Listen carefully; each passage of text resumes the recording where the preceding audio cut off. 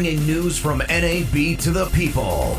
HD SLR Shooter, brought to you by Akidio, Adamus, Blackmagic Design, ICANN, JVC, Syrp, Video Blocks, Carl Zeiss, and Xylite.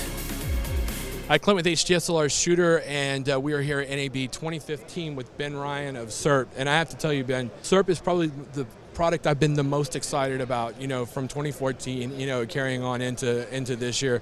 Talk a little bit about the company. You guys got started very grassroots, and talk a little bit about that. Sure. Yeah. Thanks. So the company started in 2012, so pretty young, pretty new. We did a Kickstarter campaign. We launched our first product, the Genie, and it was a great success. It was a simple product, it was easy to use. I think people could really relate to it in terms of what was out there already for motion control. And we've just grown from there. We're our third NAB now with a booth. So we've got a more refined product line, we've introduced some new toys, and we're just growing. When you were developing this initially, was it because you guys were passionate about time-lapse and wanted to see something that just wasn't on the market? Yeah, definitely. That's where it all came from. It was, we're filmmakers ourselves, our whole team now even are filmmakers. We were going out and shooting, we're doing motion control, but it was difficult. It was hard to set up, it was complicated menus, there's a lot of external controllers. So it was a need. So that's where it all came from. We developed the product and because we wanted it. It wasn't really as much of a business venture to begin with, and then it's just kind of turned into this. So it's been an awesome experience and an awesome journey. Well, so the Genie was the first product. Of course, we're going to talk about a brand new product that you have here, a couple actually. And the Genie has been out for a while, but for folks that aren't familiar with it, let's talk a little bit about the Genie. I use it myself, and it's an amazing tool, no nonsense, works every time. But tell us how it works. Cool. So yeah, this is the Genie. So it's a motion controller. There's no external batteries, no external controllers. It's just this one simple box that can attach to a variety of film equipment and basically add motion control. So the way that works is through different plates. So you can either have a panning plate, which it just clicks in, and then it's either connected with a cable for time-lapse photography, or it's just programmed to move and shoot like rotational panning motion, either smooth motion like it's doing now, or for time-lapse. So that's the panning functions. There's also another plate, which is the linear plate, and that works on a variety of different sliders. So the Genie will attach to any slider. So whether it's our slider, another company's third-party system, or even a DIY rig. Yeah, you guys had it on a skateboard. On a skateboard, you can put it on cable cams, floor dollies. You can really just add the box to any existing gear to add time-lapse motion. So that's the key to it. And so as you can see here, we've got a glide track. This is not our company. The plate's attached, it just clicks in. And then it's programmed to move and shoot along the track. So again, you can program it to shoot smooth motion video for video moves, or you can connect your camera and you can be doing time-lapse photography, really nice, smooth sliding, tracking time-lapse. And when you buy it, you get both bases, is that right? Correct, yeah, you get the linear plate to work on tracks or DIY equipment, and you get the panning plate for tripods as well. And I mean, it fits. You don't have to have a screwdriver or anything like that. It just pops right on.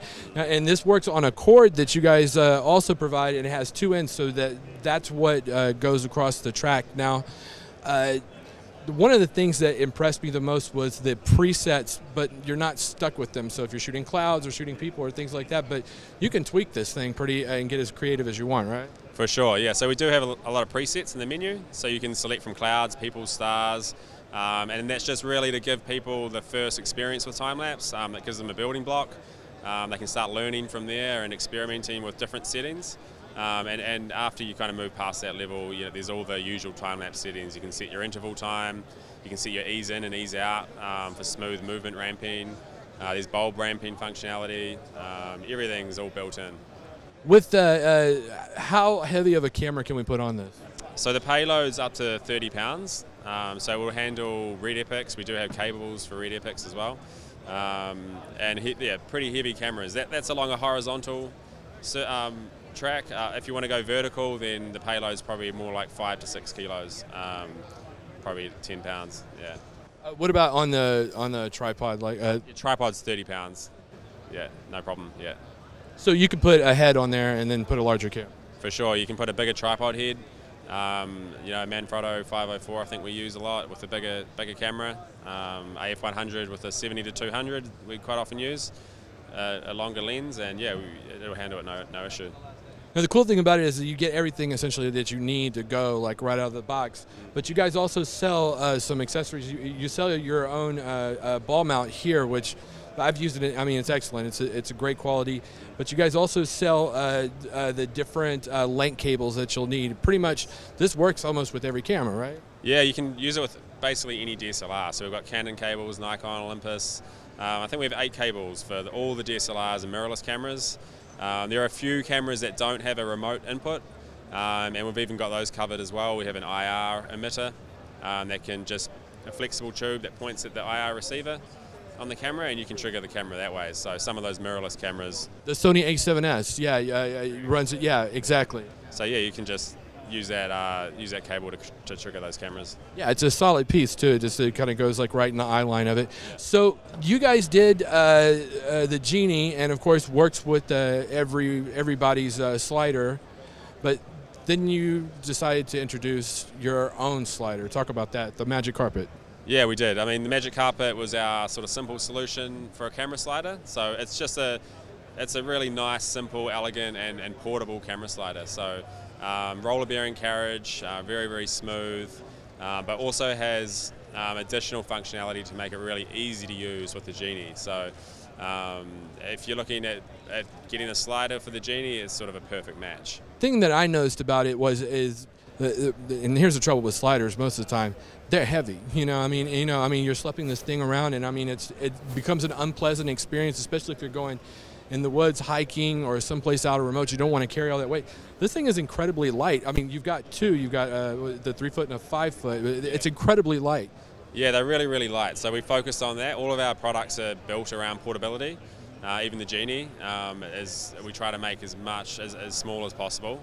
And so we're always thinking about that when we're developing any of our product line. It's all about portability. It's all about being easy to use and being good quality. So yeah, really portable. There's a 2.6 foot track and a 5.2 foot. So the end caps and carriage are all interchangeable. So you can purchase a short track and a long track, and then just interchange the carriage and end caps to a longer length or a shorter length if you want portability one day but you want a longer move the next day. So there's options for that as well. The other thing I noticed was that sliders, they get to the price of a vehicle. Finally they get crazy price. It's very reasonably priced. What is it in the States for the two? So the short track's $299. The long track's $369. I know your website has a tremendous amount of information on it, great user interviews, you have a great community. What's the website? So the website is syrp.co.nz, spelled SYRP.co.nz. Excellent. Thanks so much, Ben. Okay, thanks. HDSLR Shooter, brought to you by Akidio, Adamus, Blackmagic Design, ICANN, JVC, Syrp, Video Blocks, Carl Zeiss, and Xylite.